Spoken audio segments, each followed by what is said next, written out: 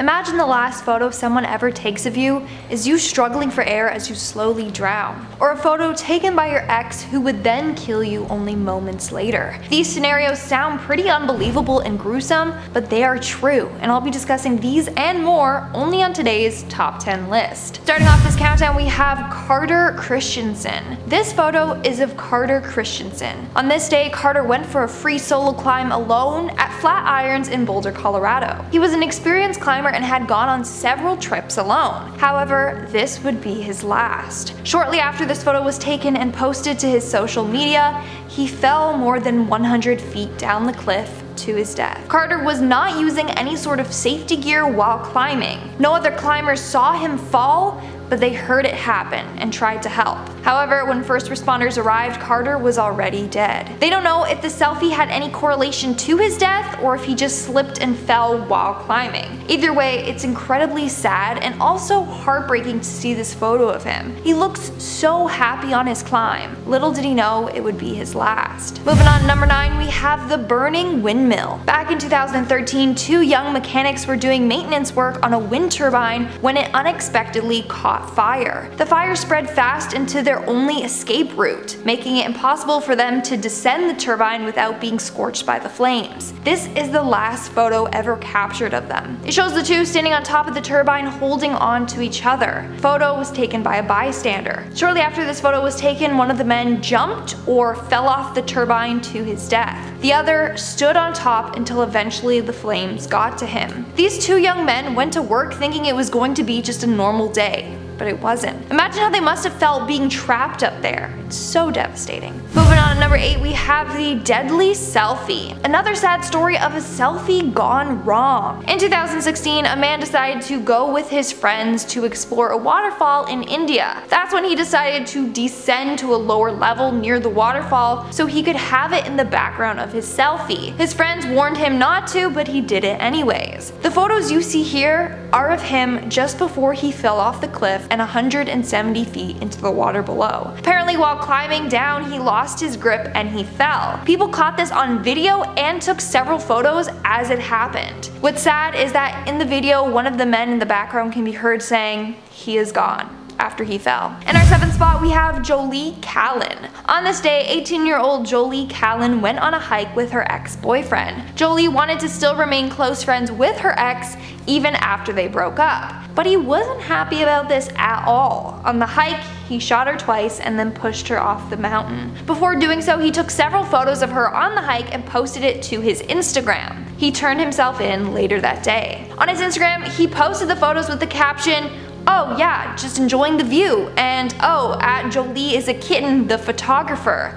I find it especially scary that Jolie has her back to the camera in these photos, because she literally had no clue what was going on behind her back, and had no idea that the guy she once loved would then take her life. In our 6th spot, we have the cliff selfie. Sadly, over the years, the number of people dying from taking selfies on cliffs has increased. This case happened just recently. A couple of months ago, a woman named Elisa went out for a walk with her friend as a celebration after her city lifted the lockdown. While on this walk, she climbed over a safety fence to pose for a photo with the park's waterfalls in the background. However, after the photo was taken, she slipped on the grass and fell 115 feet down to her death. Her traumatized friend called the authorities right away, but there was no way she would have survived that fall. We're now at our 5th and halfway mark with the traveling duo. Meenakshi Murthy and Vishnu Vishwanath were travel bloggers that documented all their travels for their followers to see. The couple had traveled to a number of places like Niagara Falls and the Grand Canyon. Sadly, their trip to Yosemite National Park would be their last. It's still unclear what happened, but it's believed that the couple were setting up their tripod and camera near the edge of the Taft Point cliff when they fell over 1,000 feet to their death. The last photo of them were from that day. Another couple had been taking selfies near that same point and realized that they captured Meenakshi in the background of one of their photos. They also reported that the two had been there as it was starting to get dark. Could it be that they fell from having low visibility? We don't know, but their bodies have been discovered after their camera equipment was found abandoned at Taft Point. The creepiest thing? On Instagram, it seems almost like Meenakshi foreshadowed her own death. On a post with a photo of her sitting on a cliff in the Grand Canyon, she wrote, "A lot of us, including yours truly, is a fan fan of daredevilry attempts of standing at the edge of cliffs. But did you know that wind gusts can be fatal? Is our life worth one photo? It's very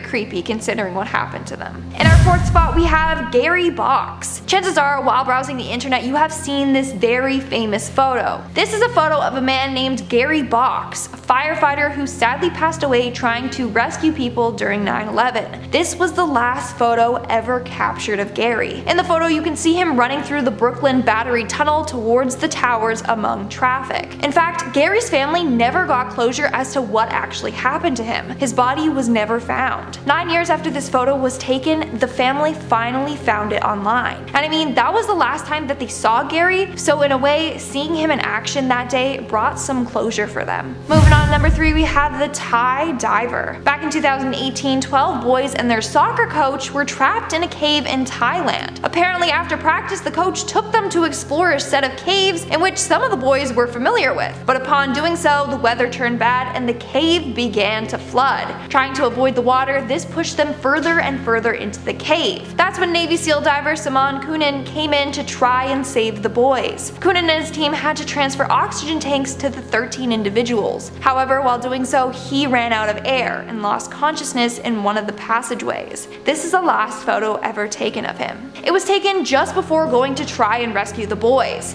His passing is very sad, but he died a hero, and because of him and his team, the boys survived. In our second spot, we have the drowning. A couple of years ago, a class of students decided to go on an outing together. This involved going for a short dip and having a picnic. While swimming, the group decided to take a photo together. Little did they know that they captured one of their friends, Vishwa, drowning in the background. They were completely unaware that he was drowning right behind them. Now, before you all comment saying how didn't they hear him, well, drowning is actually more silent than you think. It's because yelling or screaming or splashing uses energy and oxygen, which your body is trying to reserve. The group then went on with their day. An hour later, they were reviewing the photos when they saw Vishwa in the background. They were horrified and rushed back to the spot he had been. But by then, it had already been an hour and Vishwa had already passed. And in our number 1 spot, we have Marco Siffredi. Marco Siffredi was a French snowboarder and mountaineer. He was determined to be the first person ever to snowboard down Mount Everest. In 2001, Marco and his friends climbed Mount Everest. However, when they reached the top, they found that there was not enough snow for him to board down, so they took a different route down. But Marco was set on going down that one specific route,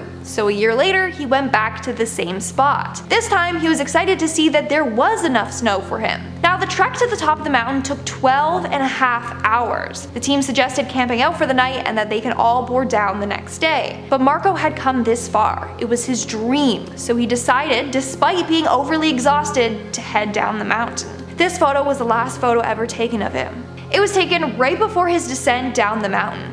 He was never seen again. His body was never found. To this day, they don't know what happened to him, but his friends believe that he collapsed on the mountain from exhaustion and then tumbled into the mountain's ravines. Okay guys, I know that was a pretty sad video, so let's try and brighten the mood with some comment shoutouts. I'll be shouting out comments in the video, top 10 dark airplane stories you wish were fake. DLC Blue commented, I'm glad this channel exists, you're the best. I'm glad subscribers like you exist, cause you're the best.